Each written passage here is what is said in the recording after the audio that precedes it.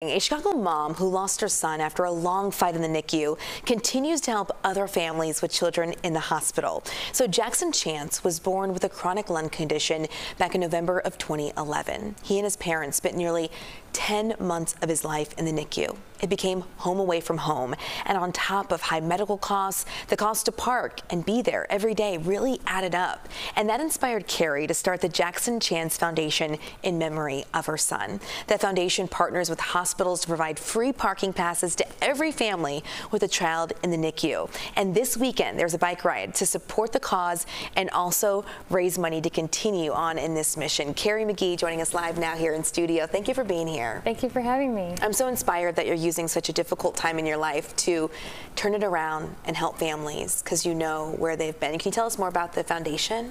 Yeah, so we started the foundation after spending 10 months in the hospital with Jackson, and we were really shocked that the cost of parking became a true obstacle for families. And we saw so many babies alone, and families just couldn't be there as much as they needed to be.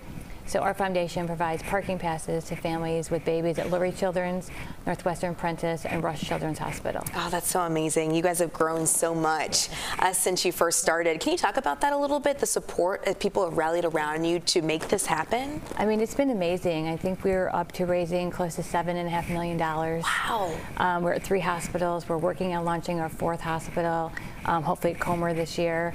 The support of the Chicago community has just been overwhelming. It's been great. That's amazing. Yeah, it's a need that I think people can really relate to, so they understand it, and it's really simple. It's like, you know, parking, you need to be with your baby. So, yeah. And it's also great because, you know, a $10 donation can give a day of parking. So it's really accessible for people to donate and really feel like they're having a really great impact. Yeah, it's that saying that we talk about that a little bit can go a long way. And in this case, it really can. Absolutely. It removes that one obstacle. So you have a 2-day bike ride coming up this weekend. Yes. Such a big deal. Can you tell me about that ride and how it helps just further the mission and the fundraising? Yeah, it's one of our our second largest fundraiser of the year.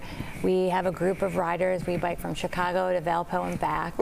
Yeah, it's a fun ride. It's a weekend. Every rider raises money and funds to support the babies.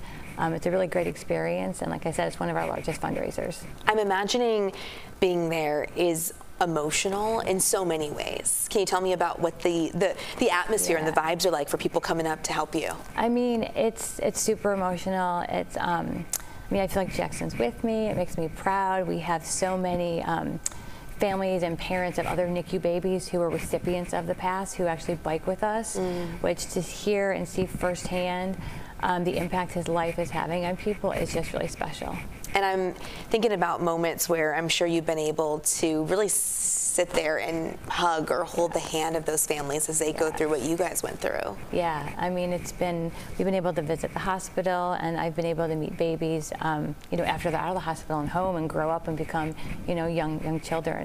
It's really special. And you're biking 111 miles, and that's a special number. What does that mean to you? Well, Jackson was born on 11/11/11 at 11:11 p.m. So 11 is just a really special number to us. So we that's why we chose 111 miles for the bike ride. Wow, that's so special. Lastly, I would love for you to tell people who are watching, who are wondering, I really want to help. How can I do it? Yeah, I mean, the ride is to raise money, so we're looking for donations. You can go to jacksonchance.org and hopefully donate. And like I said before, as little as $10 can provide a day of parking. So. All right, Carrie, thank you so much for being here with us and sharing this mission. It's so powerful, and we just appreciate you being here. Thank you for having me. Yeah, of course. So we do want to mention that the Owl Ride for Jackson is this weekend again. It's both Saturday and Sunday. You can learn more online or donate and just join with the mission at jacksonchance.org.